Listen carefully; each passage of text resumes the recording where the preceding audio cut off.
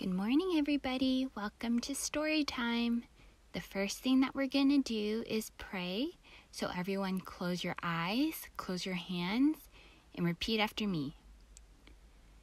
Dear God, we thank you for this time where we can learn about your word.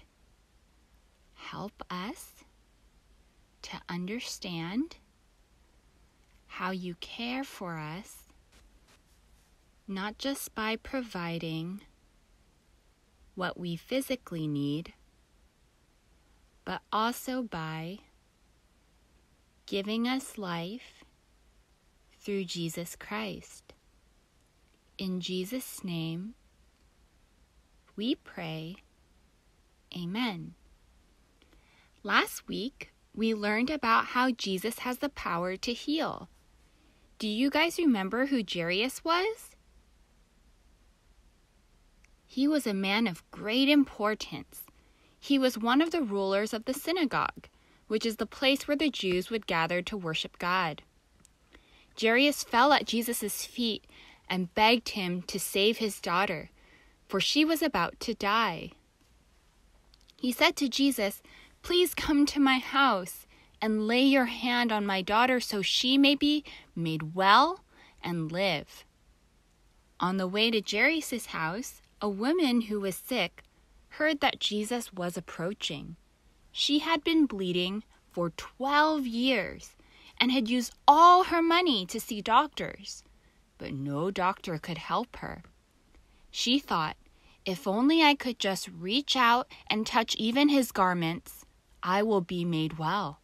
She had great faith. So this woman ran up to Jesus and touched his garment, and immediately she stopped bleeding.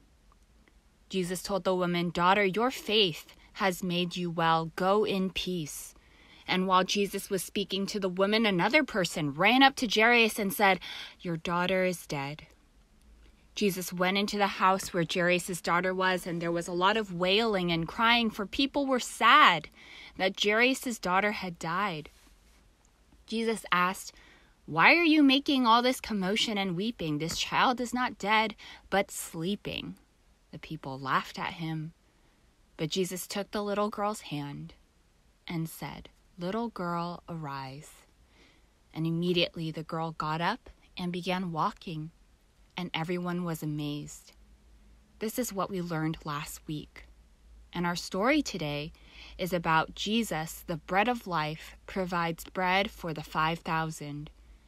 It is taken from Mark chapter 6, verse 33 to 44, and John chapter 6, verse 1 to 4, and 22 to 35.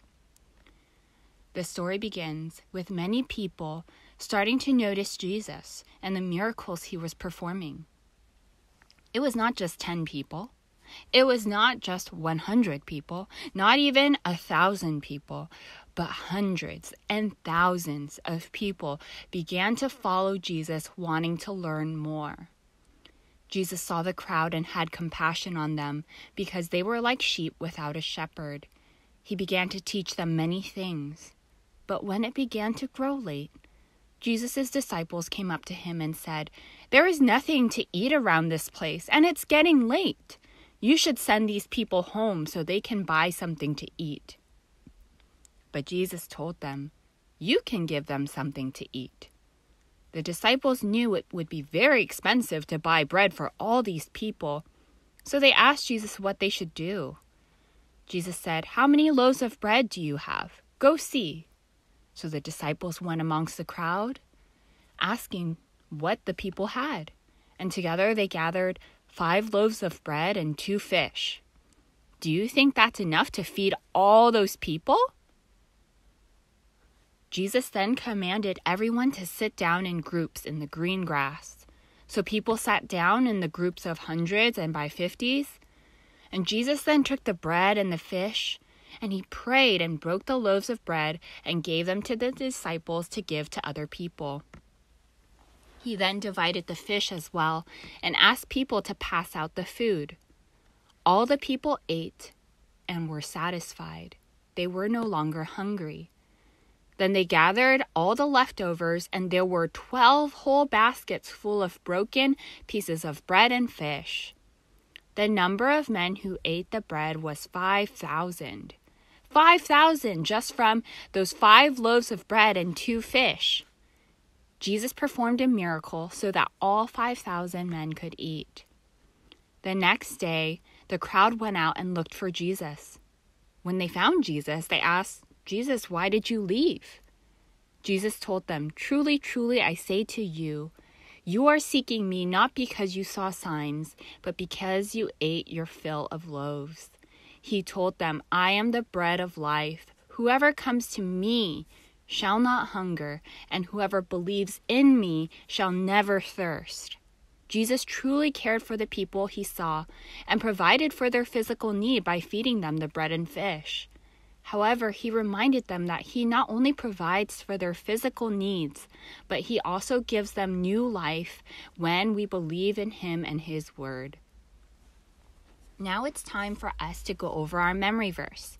Remember, each week, if you send a video to the teachers showing us that you memorized the verse, we will put a penny in your jar. When you get 10 pennies, you get gummy bears. Our Bible verse is from Proverbs 29:11. Repeat after me as we read this verse. A fool gives full vent to his anger, but a wise man keeps himself under control. Proverbs 29:11. Let's close in a word of prayer. Dear God, thank you for caring for us and providing for our every need. Help us to continue to learn more as we study your word. In Jesus' name, we pray. Amen. See you guys next week. Bye.